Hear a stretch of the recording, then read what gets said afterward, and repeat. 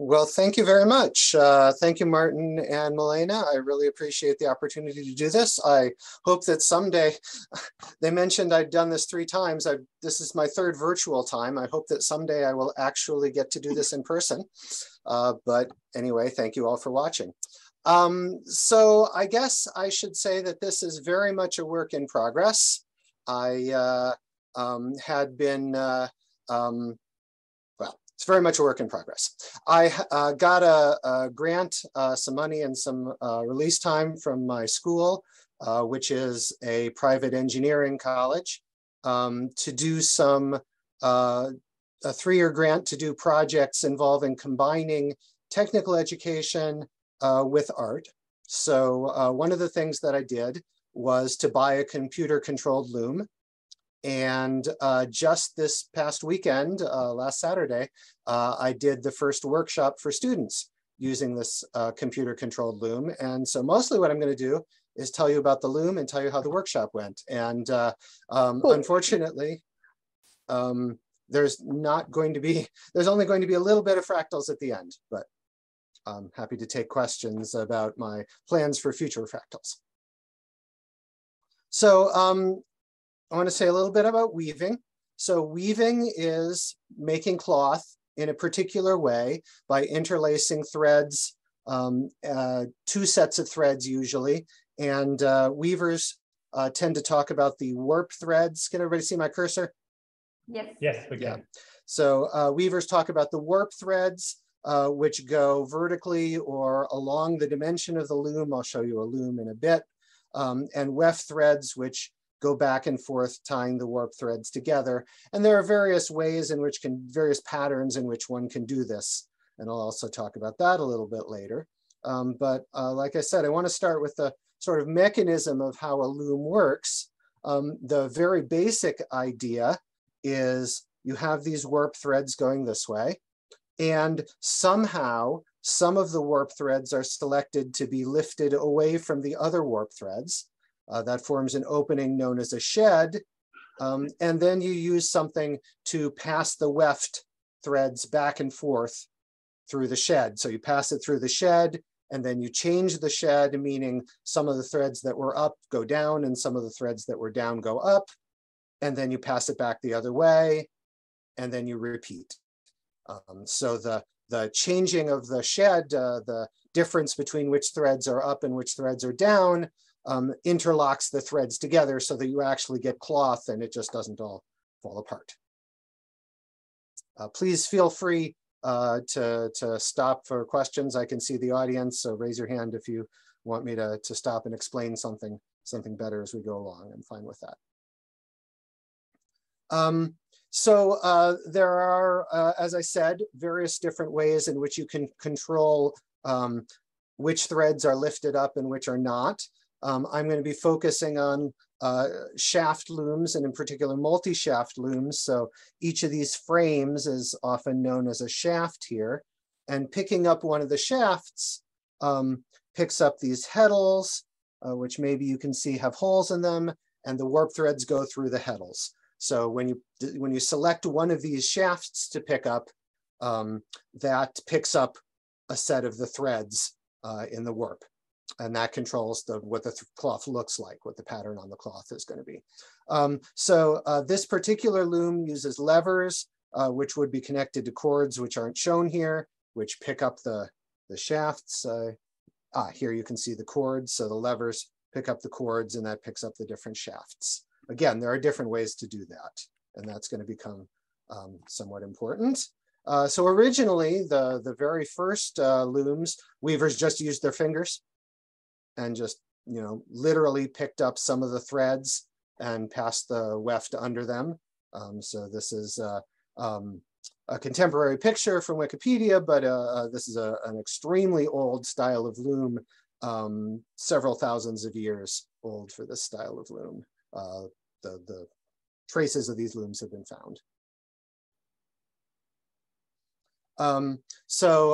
Later looms added levers on top, like I mentioned, or for larger looms, you might have foot pedals. So the one on the right, I don't actually know the date of this loom, but it looks like it's got just 2 pedals controlling 2 shafts, and a fairly simple mechanism for gathering up the cloth as you make it. The one on the left here, I'm not entirely sure the artist understood how the loom worked, because I can't quite figure out how the pedals are supposed to be connected to the shafts, but there appear to be at least 6 pedals and 6 shafts drawn, but not entirely sure how that was supposed to work.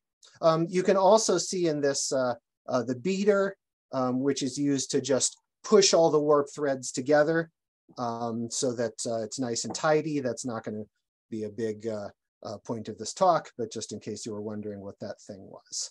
And you can, I think, see it in front of the shafts here too. Still later, to be exact, in 1804, although there were the last 100 years before that, there were developments leading up to this. The Jacquard loom was developed, and technical people often know about this because it's the first machine that was widely used with punch cards.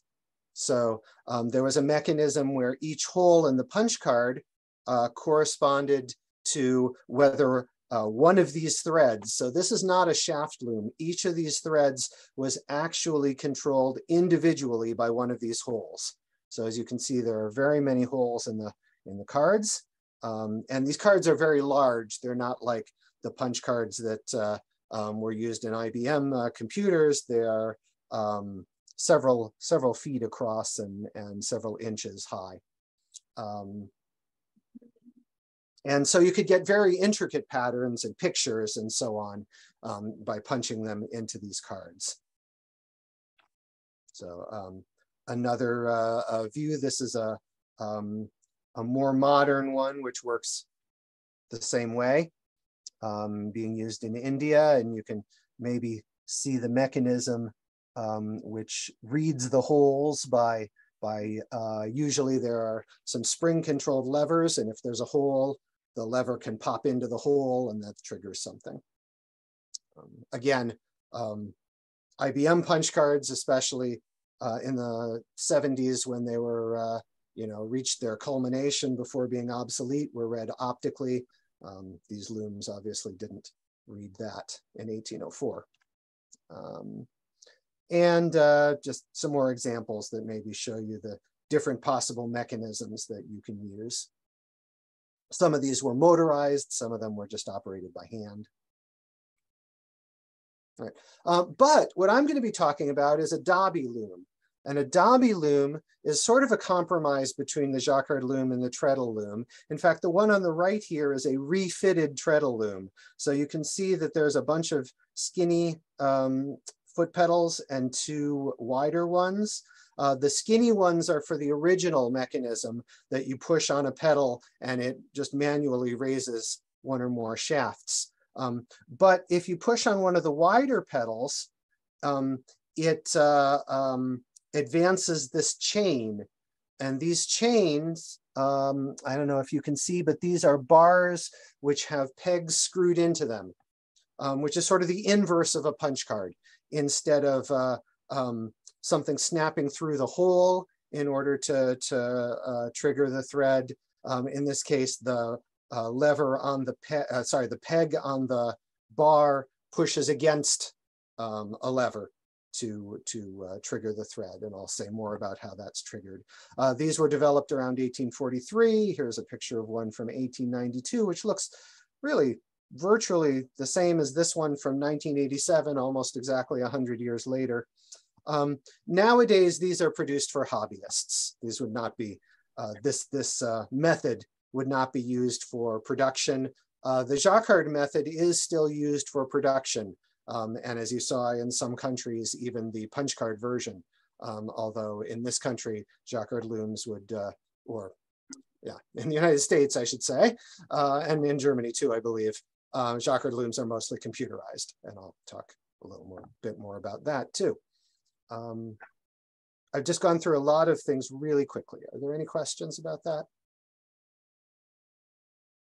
Looks good. Okay.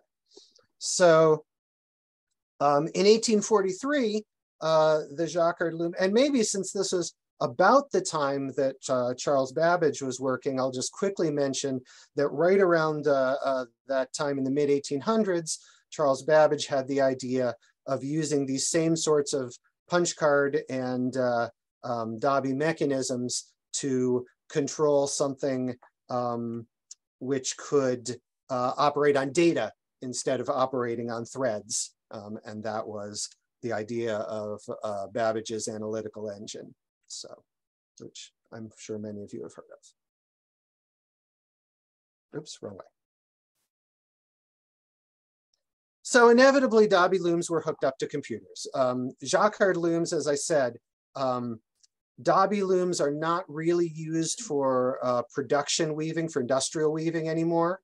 Jacquard looms are, so those were hooked up to computers first, but Dobby looms were eventually, I believe in the 80s first, hooked up to computers. And so we have a computer controlling which shafts are going to be lifted. So this is the 32 shaft loom, which is something that would be extremely unwieldy to control with foot pedals. This is controlled by a computer. Oh, I should mention that the mechanical Dobby on the other page was an 8 shaft. So this is pushing the Dobby loom pretty hard, and can get quite intricate patterns, although not quite the picture quality that you can get on a Jacquard loom, where each thread is individually controlled. And this is a standard laptop, just a Lenovo, fairly inexpensive Lenovo controlling that. So how does it control it? So this is the standard form of expressing a weaving pattern. If you buy a weaving magazine, you might see a pattern like this. These over here control which shafts are being lifted. Along the top is a matrix. These are basically matrices. This is a matrix that controls which shafts are being lifted, and I mean that in the mathematical sense. This is with ones and zeros. The black and white are representations of ones and zeros, if you could think of it that way. This is a matrix that controls which threads are connected to which shaft. So the shafts are numbered 1 through 32 horizontally here and 1 through 32 vertically there. And then this is the combination, which it actually turns out, fun fact, is literally the multiplication of the two matrices. And that is the final picture that you'll get. The computer software keeps track of which row is being woven. From the computer's point of view, the weaving cycle starts actually when you take the foot off the treadle. So there is just one pedal on this loom. That activates a set of solenoids. So this is the Dobby box. That's the input from the computer going into it. And you can see 1, 2, 3, 4, 5 levers. No, that's, yeah, 5 levers are being pressed by 5 activated solenoids, which I'm not entirely sure you can see, but these round things there are the solenoids, and some of them are being pushed out, which activates them. Or the other way around, activates them, they're pushed out, wrong way again. Solenoids push some screws on these bars into the path of this thing, which is called the Dobby knife. Then when you push down on the, sorry, the typo there, foot treadle, you push down on the foot treadle, the Dobby knife pulls down on those screws. That pulls up, that pulls down on some cords over here, which are tied over here to the shafts, which are then pulled up. So the computer, all the computer does is decide which of these screws are going to be pushed out. Everything else the weaver has to do. But the fact that the computer makes all the decisions on 2 to the 32 different choices of which shafts are going to be lifted makes an enormous difference in the weaving process. And John, then that creates the question? Yeah, one quick question. Can you give us an idea as to this still, despite the usage of the computer, this still seems to be quite a mechanical process, right? So Yeah. can you give us an idea how many of these operations, I want to call it, does that make? Is it like one a second, one a minute? It can go very fast, more than one a second. I'll show you a video in a moment. Okay, cool. Yeah. But it can go quite fast because you don't have to think about it. Okay. So with practice, you push the lever, the foot lever. You push the foot lever. You put this shuttle containing the warp threads. Oops, tried to point with my finger. Put this shuttle through the shed. Pull the beater bar back to push everything into place, and then repeat. And you can do that very fast with just a little bit of practice. Oh, wow. So I had about a dozen students trying out the loom. They seemed to have a really good time. Learned a couple of lessons. One is that I should use a less fragile thread or loosen up the tension. Threads started breaking at the edges. You can see we lost about half the threads over the course of a 3-hour workshop. But I didn't worry about it because my goal was to give the students a chance to get hands-on with not too much of a learning curve. So I just, as long as, you know, it was still functional, and you can see they were still, you know, weaving a pattern even with half the threads missing. So I just let it go. So the thing done well was I separated the product from the process there. So they learned the process. We didn't get a good product really, but they learned the process and they had a good time. And so here's a video. Can you see that? It's not moving right now, but okay. So this is one student finishing up. I don't know if you can hear the video. In fact, it's probably better if you can't. They're not saying anything very interesting. Yeah, we can't hear the sound anyway. Good, all right. Nothing very interesting was going on. Here's a new student. As far as I know, until this day, this was, I think, not his first try at the loom, although I might be wrong. But this day was definitely his first day on the loom. And, you know, so after no more than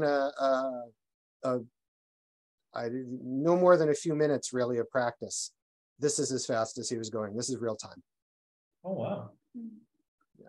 So, like I said, this was not high quality cloth that was being made. An experienced weaver would be paying much more attention to keeping the fabric even as they went, and not getting things, you know, running into tangles like you just did. But really, yeah, an experienced weaver could go at least that fast, easily. Could easily go at least that fast. So, all right.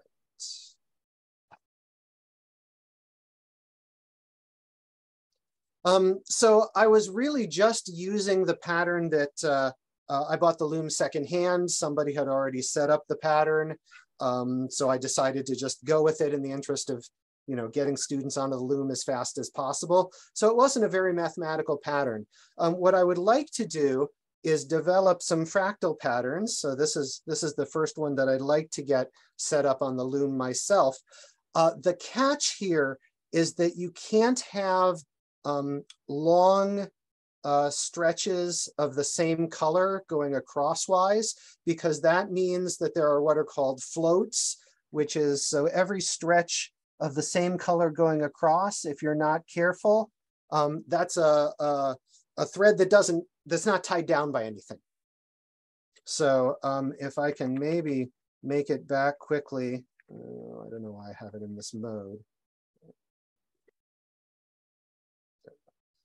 If I can go back to the pattern I was using, you can see these speckles, which are basically just there to avoid those long non-tied down threads. So most fractal patterns have some long non-tied down threads. Even this one has some. And Basically, you have to devote a couple of shafts to putting in speckles. Oh, and here, right? So there are some speckles that you probably can't really see. Maybe I can zoom in. Yeah, the resolution isn't good enough anyway. But there are some speckles that you have to devote the 2 shafts at least to do that. And when you have 2 shafts out of 32, that's an awkward number left to form the pattern. 32 would be lovely if I could use them all for a fractal pattern, but I can't. This one uses 27, which seems like a nice number. Every different vertical column needs a different shaft. So basically there are 3 to the 3 different vertical columns. You might imagine how that works, or I can try to explain it in detail if people are interested. So that uses 29 out of the 32, which is as close as I've managed to be able to get. A lot of patterns use a power of 2 for the number of shafts, and then I can only use 16 plus 2, which, you know, I got 32 shafts. I'd like to use as many of them as possible. So working on more patterns that do that and actually weaving them is the next step in this project. So thank you very much. I'm happy to take any questions.